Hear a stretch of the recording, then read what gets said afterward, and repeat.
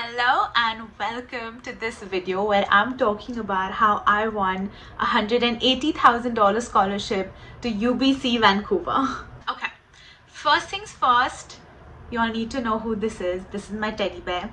Can't live without him. His name's Baloo, like Baloo the bear. It's Baloo the bear! Yeah, that's it. Anyway, the scholarship.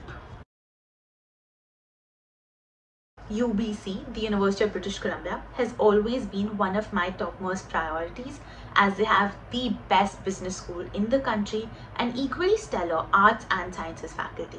And along with that, they are very generous when providing scholarships to students irrespective of whether you're national or international.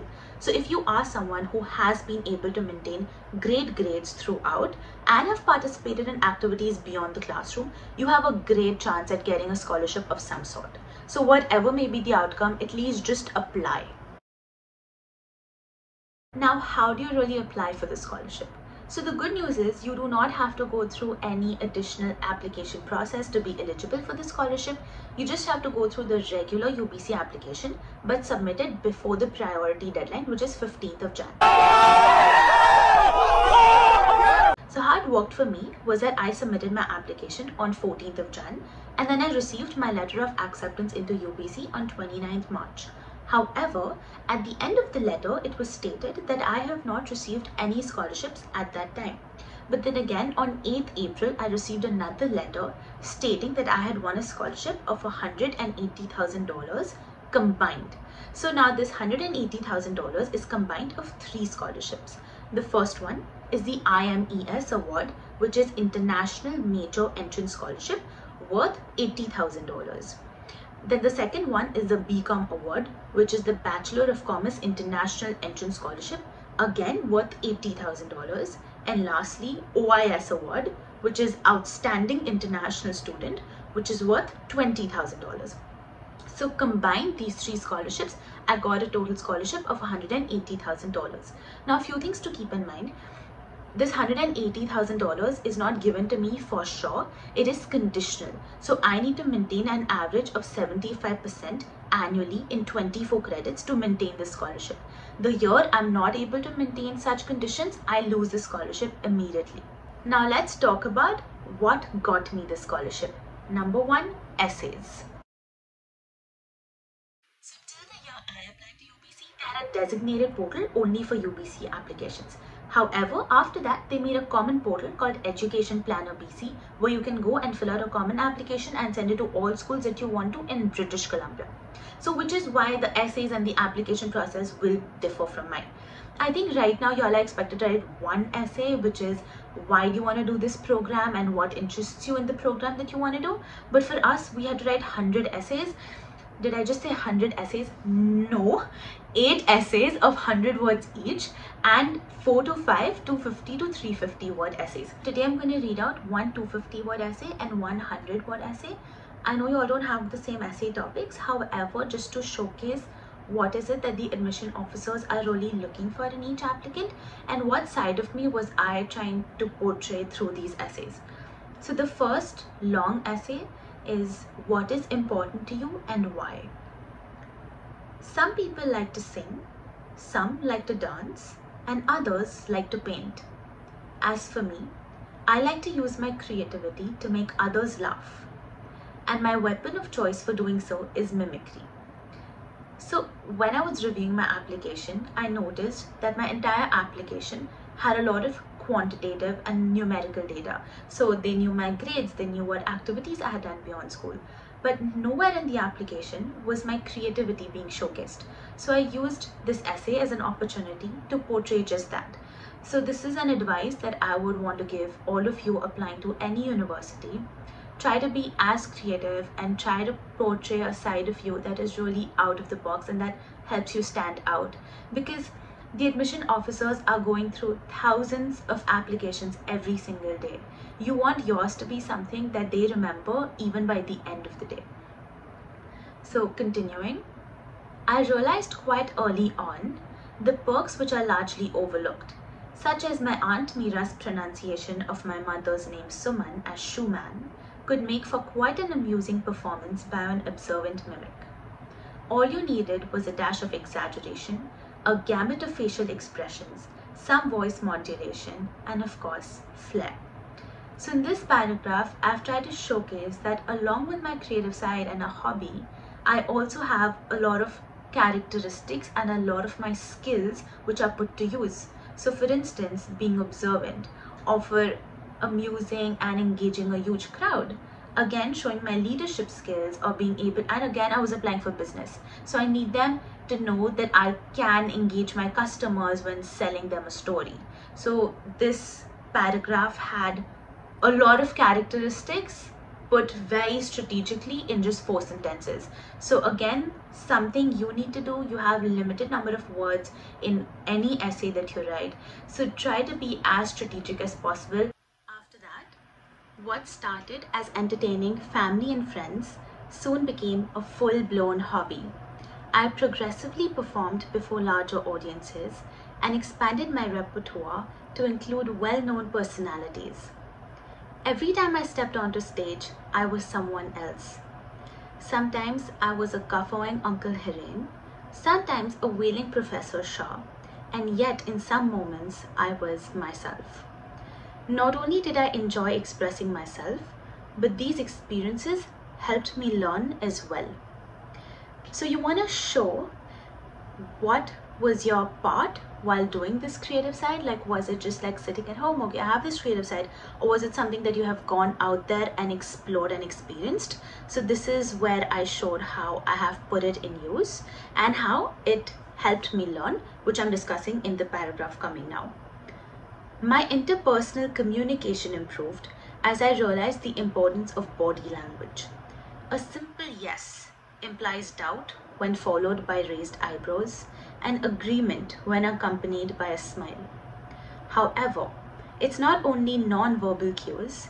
With the confidence and communication skills mimicry has bestowed upon me, I have become one of my school's most seasoned debaters. Again, you want to learn about what has your personal growth been so far, what is it that any activity or any skill, hobby has taught you, and what have you improved on. So I wrote how it's taught me communication, how it's taught me non-verbal cues, that even without talking, I am pretty confident. So this is something that mimicry has given me.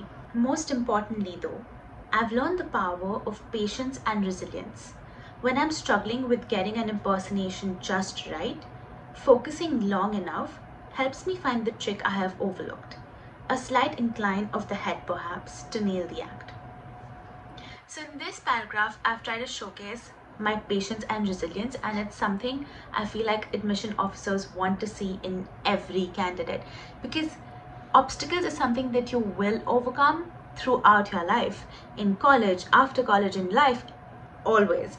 So you want to show them that you're not someone who's always going to brood in sadness, or who's always going to feel like, why me, why am I going through this? They want someone who's resilient, who can get over all of this, who is adaptable, who's patient with situations, and who's confident. So they just want someone who has faith in themselves, who does not brood, who is not sad, and who can get through anything that they are challenged with in life. So that is something that you should keep in mind and try to portray somewhere in your application. Lastly, mimicking is important to me, as ironically, it is mimicking others that has helped me find myself. So you want a punchline at the end. You want something that leaves the readers to think for a bit. Like, you don't want them to be like, okay, yeah, whatever, I love mimicking, this is who I am, done.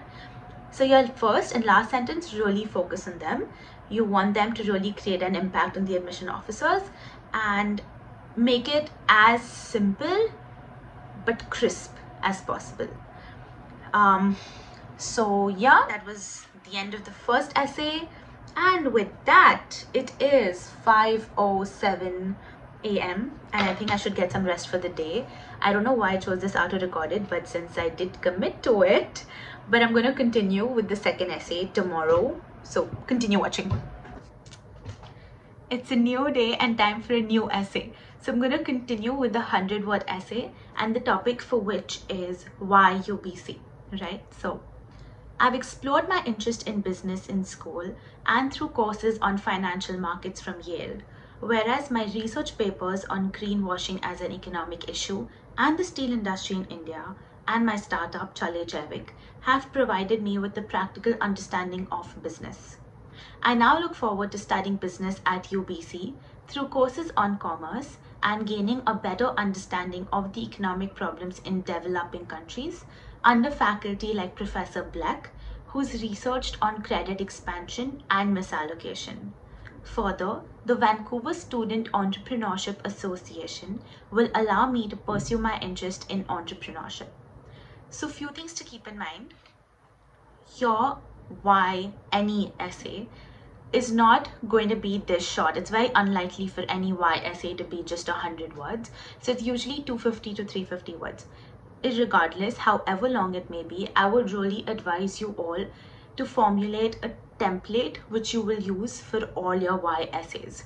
Now, this template should look like something where you're first talking about your achievements and what you are bringing to the table and why a particular college should be admitting you, and then go on to talk about how that particular university's curriculum is tailored according to your needs, right? So for instance, in my first paragraph, I've spoken about my achievements. So I've spoken about the financial markets course that I did from Yale, my 2 research papers, and my startup. So over here, I'm talking about how these 3 activities that I have done have piqued my interest in business, and now how I would like to take this interest forward at UBC and their curriculum in terms of the courses that they provide and the faculty that they have. They can really help me garner this skill and really help me, take it up later. Now, when you're talking about how a university can help you, there are a few things to keep in mind. Always research about their faculty. So you can just Google, for instance, since we're talking about UBC,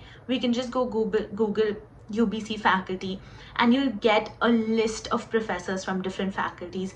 Click on a professor who is teaching in the faculty you want to be admitted into and see if he's working on some projects or if they're working on a research paper that you want to help them with. Talk about that. That really shows A, that you're really interested in that college, and B, that you're really good at research. That's again something that colleges really want to look at in every single candidate. So I think that is it for the essays. Now we're going to move on to the next, which is the activities that I had that I feel like got me the scholarship. Now, when you are expecting a great scholarship or being admitted into a really competitive university, you also need to understand that great grades are not enough. They're looking for students who have much more than that because they want diversity, and they want to admit students because they look at every single applicant in a very holistic approach, right? So for me, what I try to highlight throughout my application were my achievements in squash. So when I was applying to university, I was ranked 20 nationally in squash, right? But however, that was not enough. Now, this is something that most people miss out on.